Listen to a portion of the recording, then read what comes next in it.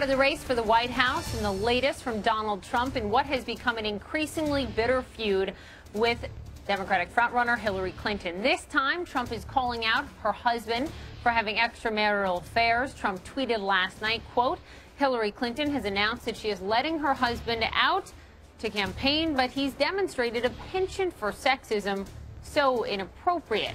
When asked about that on Fox News this morning, here's what he said. She's playing the woman's card, and it's like, give me a break. And I've had so many women come up to me say, you've got to keep her out. She is just terrible. She's playing that woman's card left and right, and women are more upset about it than anybody else, including most men. Trump was referring to an interview, a recent one that Hillary Clinton did, in which she attacked him for using off-color slang to describe her 2008 loss in the primary. She was going to beat Obama. I don't know who'd be worse. I don't know. How does it get worse? But she was going to beat, she was favored to win, and she got schlonged. She lost.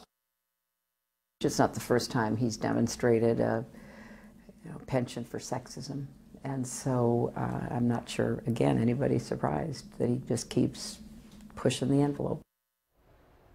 Joining me now is Kate Bohner. She co-authored the book, Trump, The Art of the Comeback, with Donald Trump. And when you look at this, before all of this, he claimed that he hadn't really gone after Clinton. But I want you to look at this. This is how he's hitting her now. He tweeted, Hillary, when you complain about a penchant for sexism, who are you referring to? I have great respect for women. Be careful. I'd love your take as someone who knows Donald Trump, who has worked with him extensively on this book, on those words, be careful, and now saying that Clinton is playing the woman card. What do you make of be careful?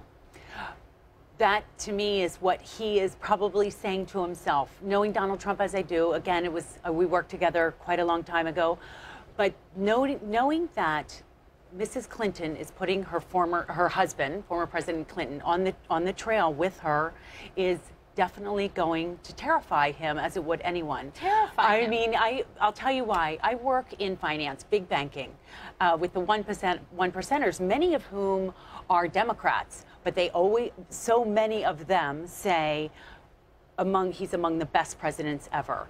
Bill Clinton is intensely popular in this country. Many of them who are Republicans say yes. that yes. Clinton is one of the best presidents. Exactly. And so just the notion, I think, for Mr. Trump that he is going out on the trail is a big threat.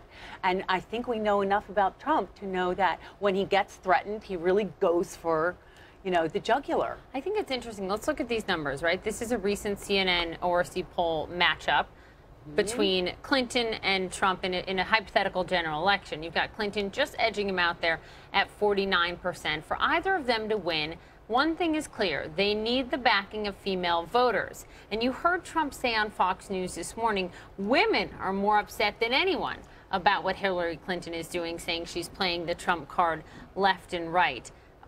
What's your take on that? First of all, I don't know that to be true. I haven't heard that from an independent source, that women are terribly upset about Mrs. Clinton.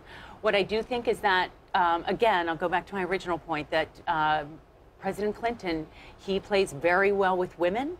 He plays very well with voters. And this is, it's sometimes with Mr. Trump, I think it has less almost to do with the exact comment, with the content.